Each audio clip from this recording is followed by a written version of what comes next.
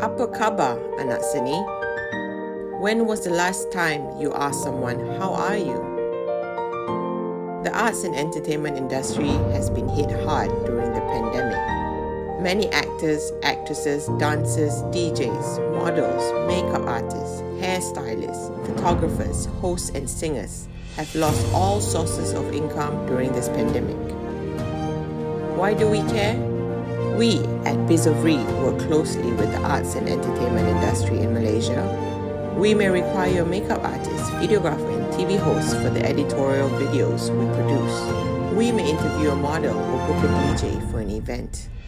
We have for many years worked alongside those in the arts and entertainment.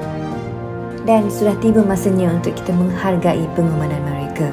Tahun ini, kami melancarkan kempen We Give Back yang merupakan inisiatif sepanjang tahun untuk menghulurkan sokongan dan bantuan kepada industri seni dan hiburan Malaysia.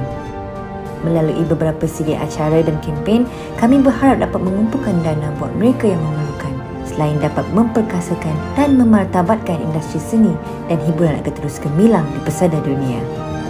Pelancaran kempen RE Gives Back bermula dengan Hari Wanita Sedunia 2022 yang bertemakan Empowering Women Together. Diharap dapat memberikan sokongan kepada sahabat-sahabat juga rakan seperjuangan dari industri seni dan hiburan tanah air. Bersama inisiatif Apa Khabar Anak Seni, kami juga berharap dapat memberikan inspirasi buat kita semua untuk terus menyokong antara satu sama lain. Together, kita pasti dapat melakukan perubahan bersama. Every little counts. Your support means helping and giving hope for the arts and entertainment industry to flourish and grow.